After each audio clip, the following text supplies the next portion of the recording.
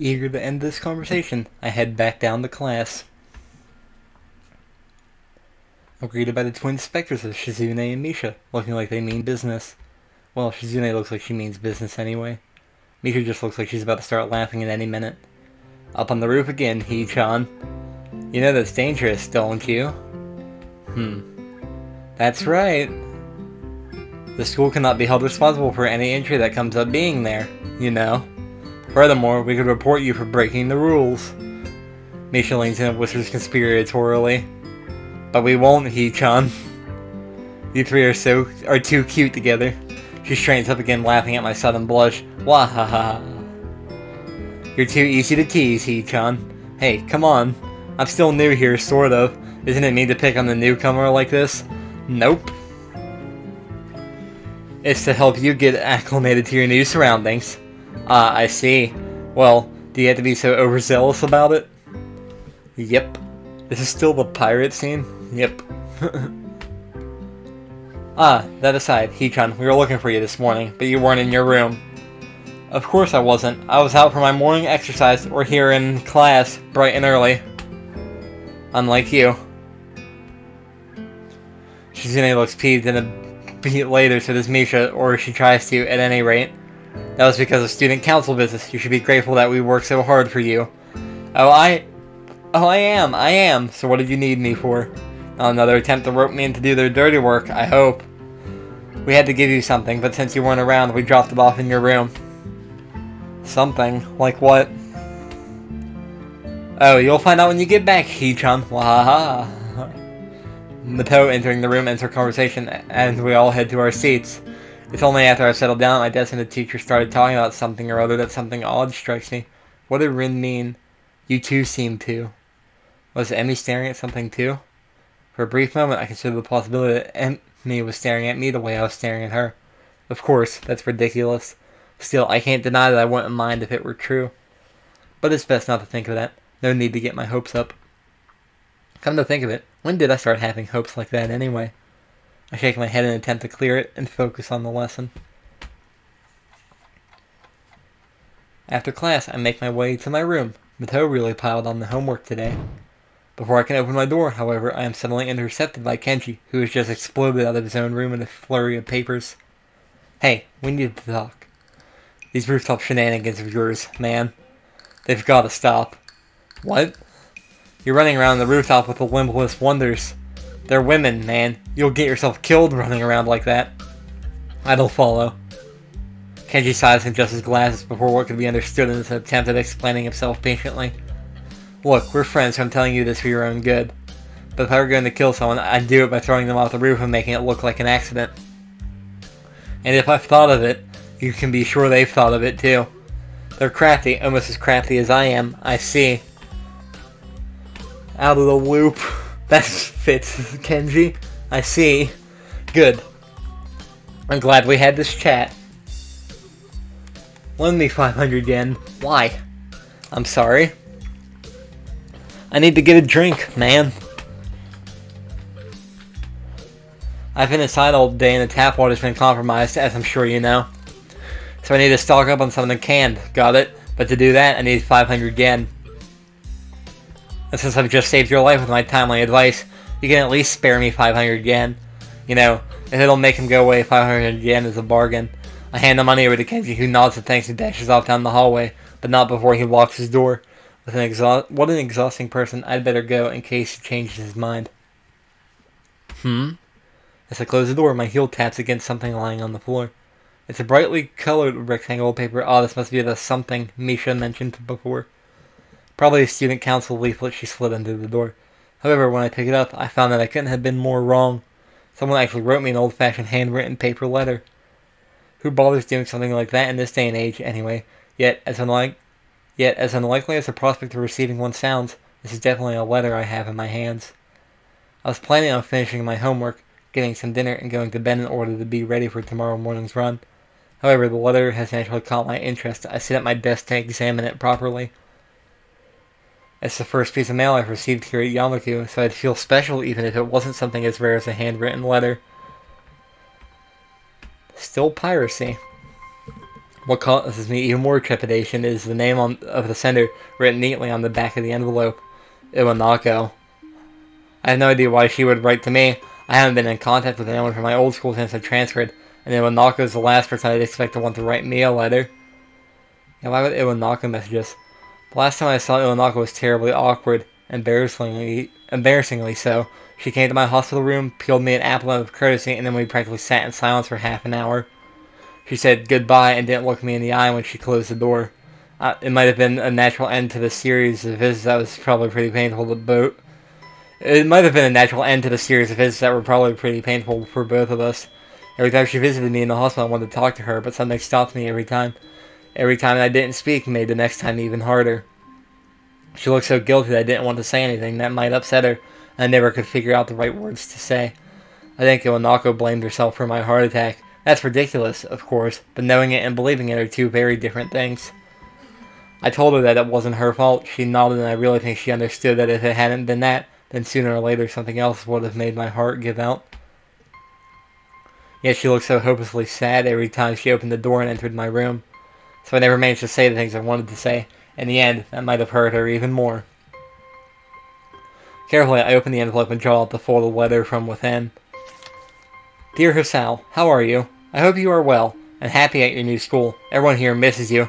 Almost all of our second-year class got put together in Class 3-1 for the final year, so we were pretty comfortable right from the beginning of the year. I'm sure you would have been assigned to this class as well.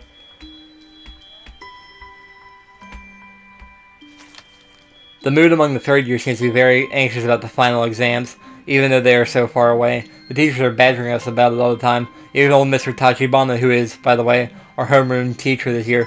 Would you believe it? I was sure that he'd retire after our second year, but here he is, nagging everyone about us studying for exams. I think things like that are the main reason why the mood among the third years is so nervous. I must admit that I'm somehow losing confidence in myself as well, even though I must admit that I'm somehow losing confidence in myself as well, even though I have always fared reasonably well in exams. It's so weird to think we are already seniors, isn't it? Time has really flown past. I wonder where it went. The new first year seems so young and somehow really innocent. I keep wondering if I was like them in my first year. I've been feeling nostalgic like this for the whole first trimester. There are other things I want to say. I'm writing to you because I felt that there are things I should have said after the incident back in winter. I really regret that I wasn't able to say them in person, and I have no excuse for it. Yeah, I think I have had quite enough of this. I crumple up the sheet of paper and toss it across the room. My aim is off, so the letter rolls under my nightstand instead of going into my wastebasket. That was an apology for abandoning me, except I don't know that I really need it more at this point. The hospital seems like a lifetime ago, and here, now, I've got other things on my mind. Emmy, for starters. It wasn't great to be abandoned during my stay, but it's not something I'm worried about anymore. In fact, I hadn't even thought about the hospital and what feels like forever until this letter came in. It's almost annoying to have received it. I've got exams to study for myself. I have no time for the past. Now, about that homework.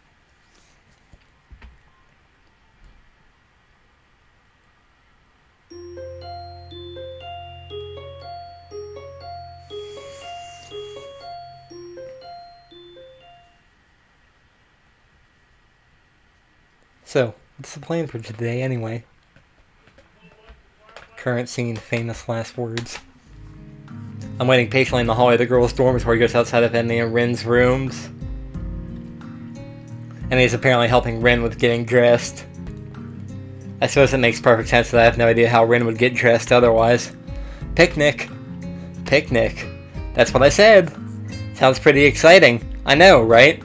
Rin chooses this moment to make an observation. The sky seems threatening today. Actually, I noticed that too, on my way over. Despite the sunshine of the early morning, the afternoon seems to have taken a turn for the gloomy.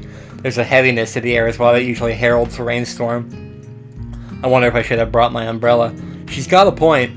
I mean, you sure that you still want to risk getting caught in the rain? I don't even know why I bothered asking.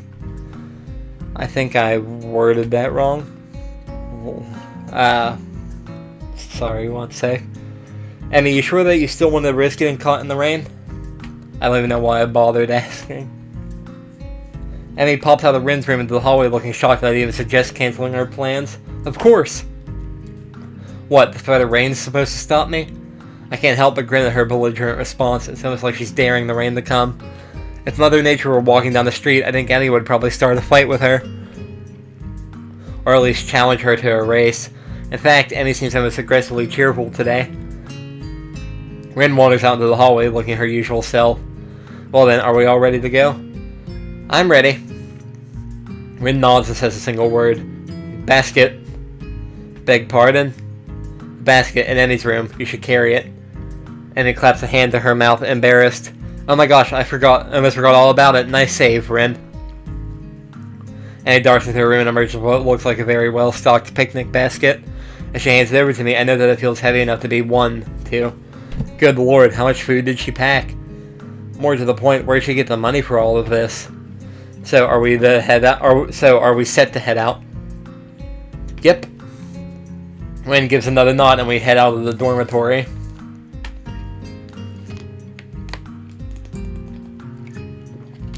I can't help but frown when I notice how gray the sky's gotten in the 10 minutes I was inside. Still, Emmy does not seem concerned by such petty concerns as the colors of the sky. She's positively skipping as we walk. Which reminds me, where are we going? This brings Emmy up short and she shoots me an embarrassed look. You know, I hadn't really thought of that. What do you think, Sal? Where's the spot well, there's a spot where we ate during the festival, but it might be nice to leave the campus for a while. However, I'm not sure there's any good places to do that in town. Just as I'm about to open my mouth, Rin unexpectedly interjects with a suggestion. There's a park in town near the art shop. Great idea, Rin. I totally forgot all about that place. Crisis averted. Do you know how to get there, Rin? Rin shrugs. It's pretty likely. Good enough for me. I would prefer knowing for sure, but what the hell. Lead on, Rin. The three of us quickly make our way off campus and take the road down into the town. The basket's a bit heavy. I hope that the park is close by.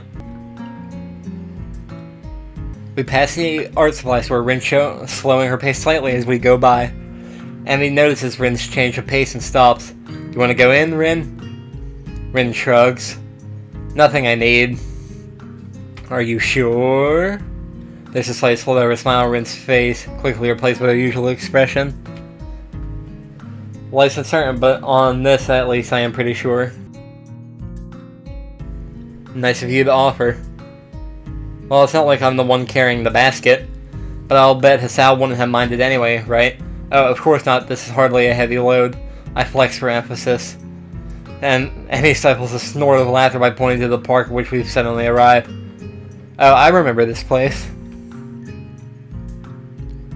I ran into you here that one time, didn't I, Rin? Rin's eyebrow raises slightly. Maybe. I'm unwilling to say for certain one way or the other. Memory's a tricky thing, you know. Well, I'll be. We made it in one piece after all. The sun's still nowhere to be seen, but neither Emmy nor Rin seem to mind.